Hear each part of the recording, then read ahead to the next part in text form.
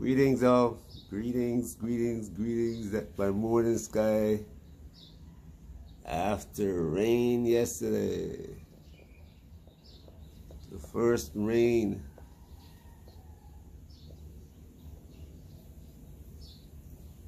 Huge downpour. Anyway,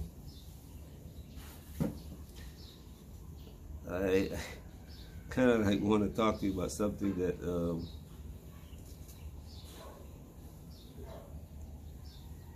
it's even more important to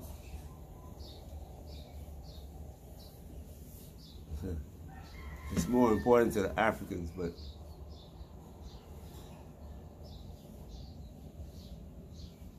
for diasporans,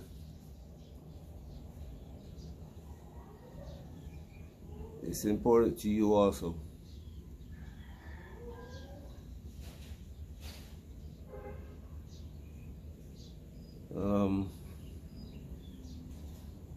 There's some questions I want to ask you, especially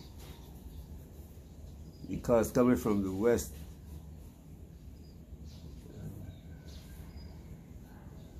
you should know them, but I know like 90% of the people in the world don't know these things. And as much as we complain about what's happening around us, when you start answering these questions, you see how little you actually know about what's going on. The first question is like, what is the GDP in whatever state you're living in Africa? And for diasporans, what's the GDP of the country, state that you're coming from when you came to Africa?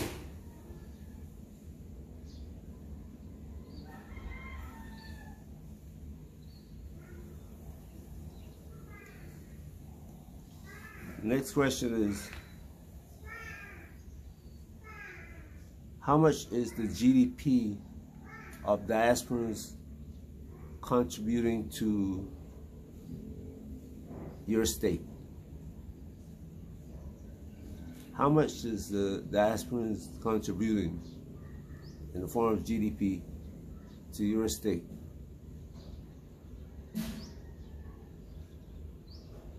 What is the money being used for?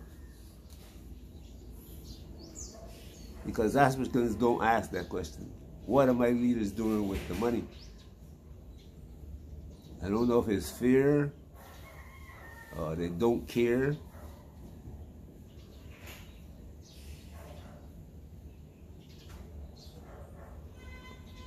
I try to answer that question myself, and I ask it to other Africans. They don't know. And sometimes I can see this hesitancy and some kind of fear of answering.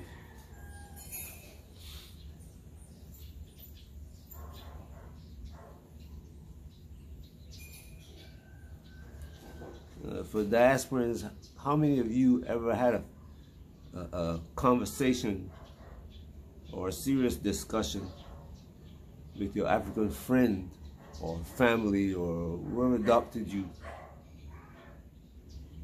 about their tribal beliefs, history, and how they view their country? I don't. Anytime you ask a Gambian about Gambia, it says, "Oh, smiling coast," and they start smiling. Have no idea that Smiling Coast is an advertising gimmick developed for tourism.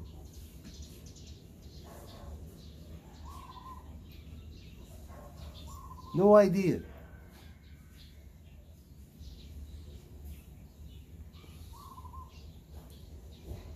Ask them how do they feel about the leaders. I mean, not how do you think of Mr. Barrow's leadership?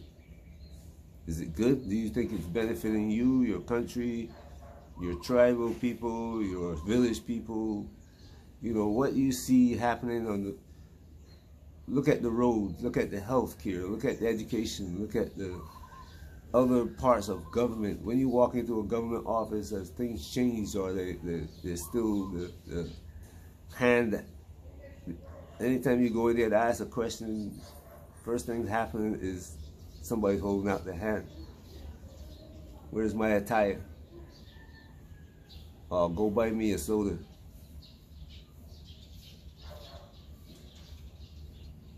How do you see things in the country that you live in, the state, African state that you live in?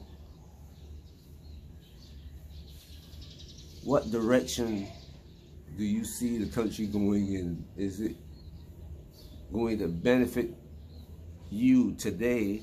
Is it going to benefit you a year from now? Is it going to benefit you 5 years from now?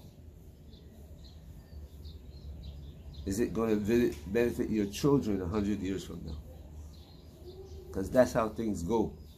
They don't just happen accidentally or planned. You can see that the plan is all confusing. It's all depending on how much money some European nation or EU itself or America giving. You know, those are the questions you gotta ask. And Africans don't answer those questions. How much money does the EU give to your state? And what's being done with it?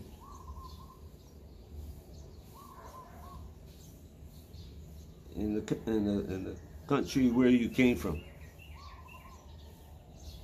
how many political leaders or tribal leaders or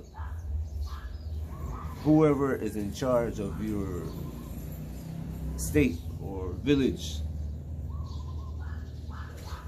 you know, how many diasporans, how many of you diasporans that say, well, I have spoken to the governor of the state, the senator from the state, the president came around and spoke to us. How many of you can say that? And what did he say? How did he engage you? Say, look, this is what our plan is for the next year. I want you to do this to help us accomplish this task. How many of you have ever done that, can say that?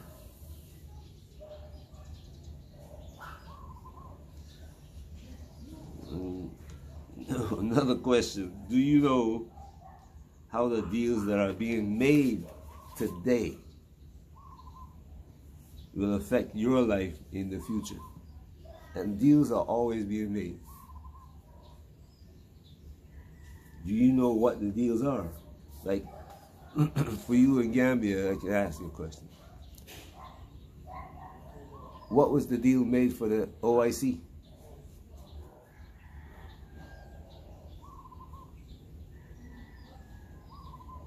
What was the deal? You see the new water and electricity. Did you hear about it in the news? What's going on with that? What's the deal being made behind that? And then there's this question. How many of you have ever spoken to any of your friends or family, adopted family, about the slave trade? How many of them know anything about it? What do they know about it? And you can conduct these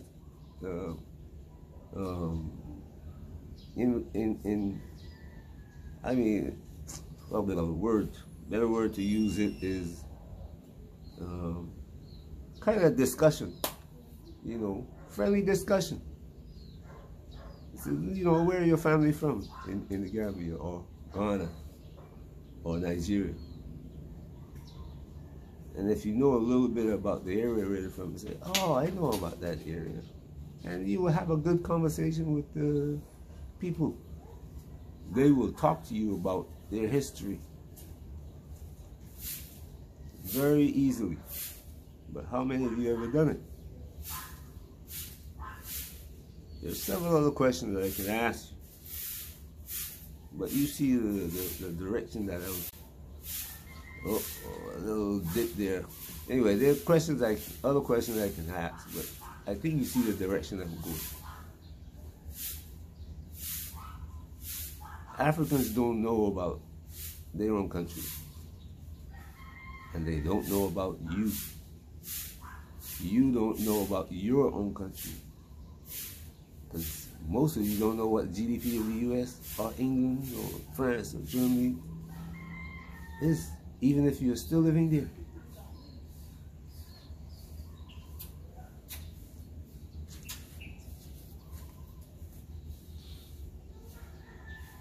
But these questions are very pertinent to your life, the life that you and your family are going to live in Africa. Because when you come to Africa, your children are going to need education. And even if they go to a private school, the education is still going to be affected by government decisions, by decisions of Gambians, the people we live around, by Ghanaians, the people we live around, by Nigerians, the people we live around. They're all people, whether they're government or private citizens. And their lives are affected by everything that happens in the country.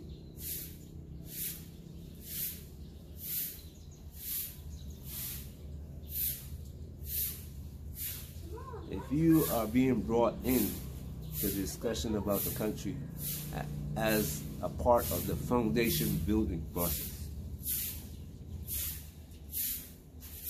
for Africa and the future, your answer is going to be positive with all of these questions. You're going to say, yeah, I know that, I know this, I know this, I understand this, I like this, I like the way things are going, all that. But if you're being excluded, if nobody's talking to you, and if you are not engaging anybody, the future is not going to be good. It's bleak.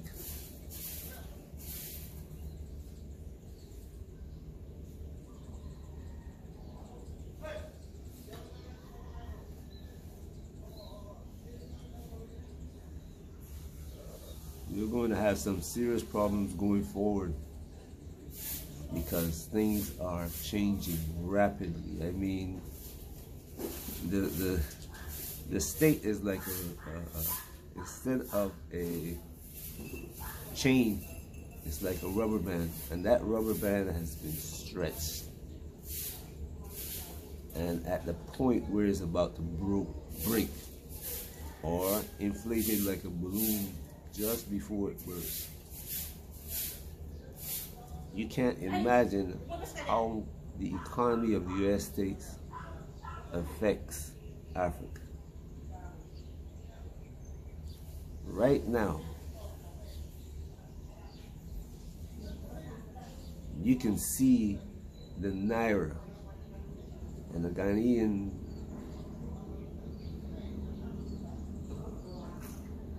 I forgot the name of it, but the Dalasi, Gambia, how that is being affected by the dollar. And the funny thing is, the dollar is not trading at its actual value, its intrinsic value. Because every 3 months or so, another $1 trillion added to the deficit in the United States, and they have no way of recovering. There is no way. The US dollar one day is just going to sink.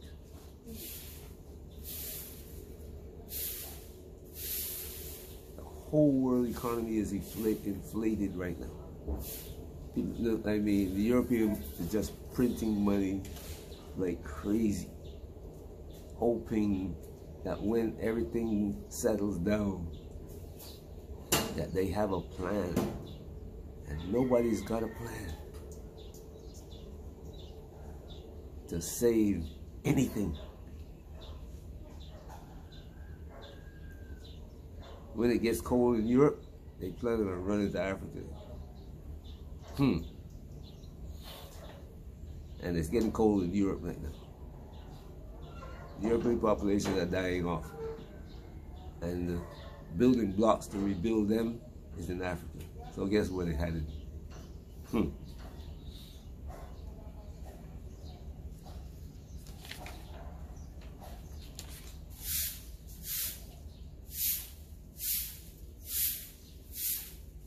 some cases, the events that are going to follow, if you're not prepared for them. Because some of you say, well, I came to Africa with this much money and, I have this many sources of income. Today, there are only a few, I think it's about 3 sources that are not tied directly to the government of either the EU or the United States. And in many countries, there's only one.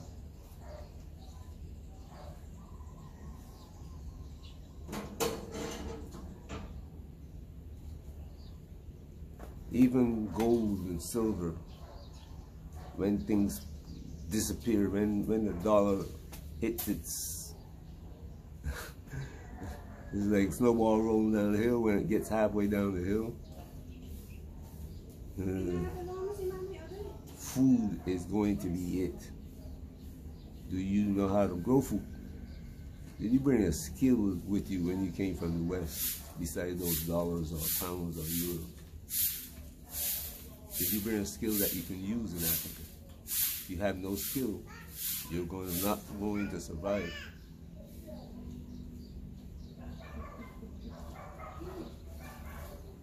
Sorry to break this news to you, so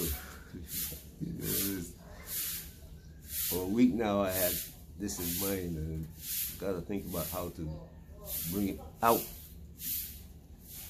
And this is the only way I can show you, because things are moving faster now than before.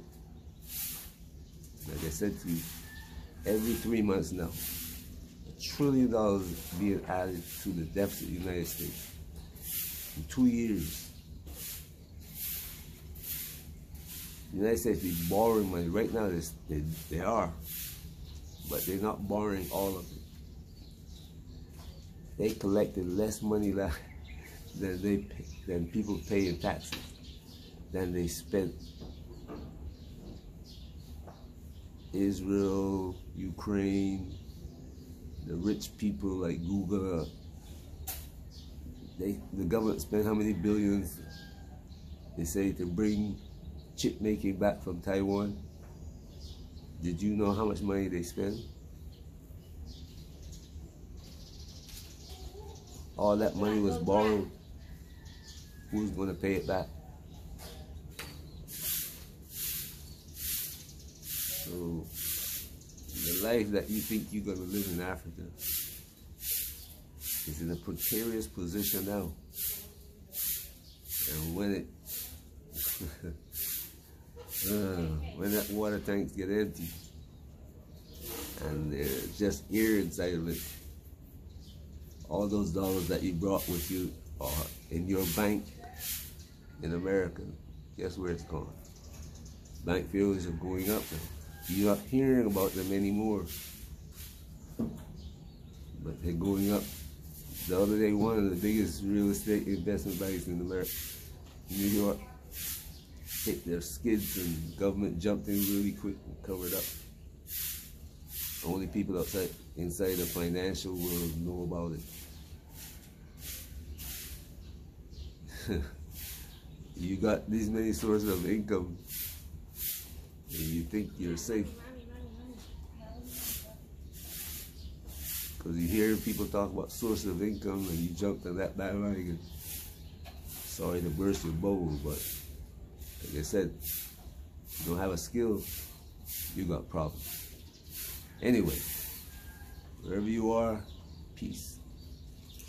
Make sure you're having a great day. This is just information, and it should be used for planning. Take care. Peace.